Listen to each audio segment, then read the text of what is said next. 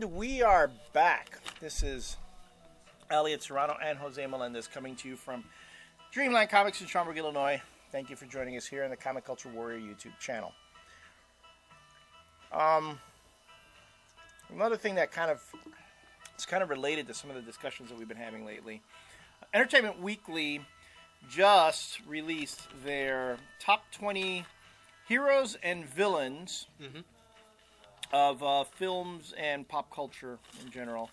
And I took issue with a couple of these things. I mean, there's some that I liked, and then there's one.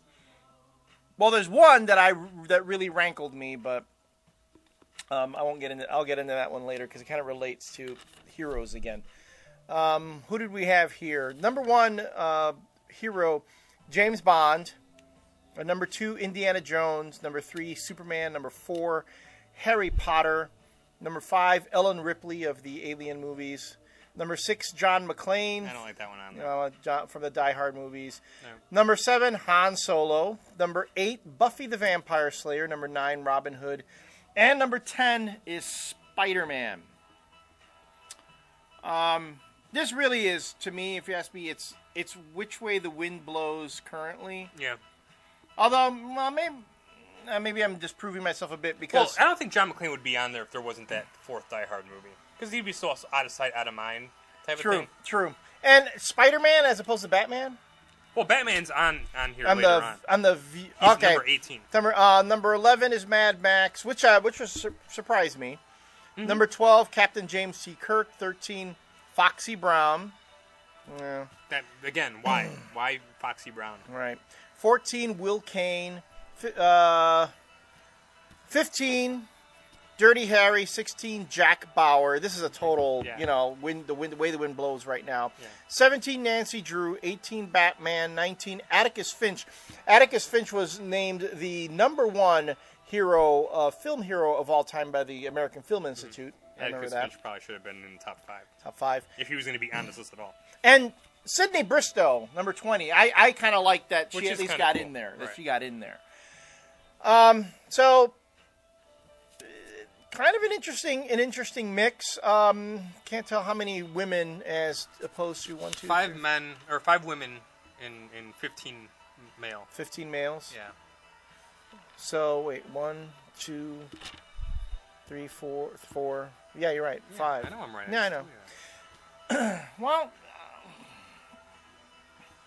that just goes to show. I mean, why you're telling me you couldn't find like an equal number of male heroes and female heroes?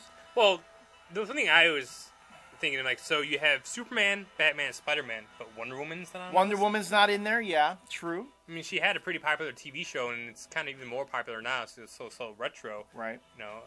So Wonder Woman doesn't make the list at all, right? But Foxy Brown does. Yeah, I really don't understand the Foxy Brown thing. Yeah, it's kind of cool.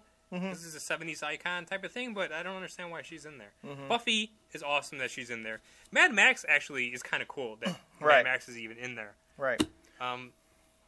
But yeah, Jack Bauer, go fuck himself. They have Robin Hood in here, which is kind of cool, I guess. But, and it's like Harry Potter. It's like, well, you have to have, I guess, a kid's hero in here, Ripley. But I don't know. It some of this, whenever they do lists like this, it's so just like, who cares? Yeah, because it's all the editors, the people who are writing the magazine. Right. Well, it's supposed to stimulate this kind of discussion, I'm sure. Yeah, I'm sure that's exactly what we're doing now. We're stimulating a discussion. What kind of annoyed me though? But Buffy in the readers' poll was number 3. Superman number 1, Batman number 2, Buffy number 3, Indiana Jones 4, Harry Potter 5, Bauer 6. Man, Han Solo ranking ahead of Luke Skywalker.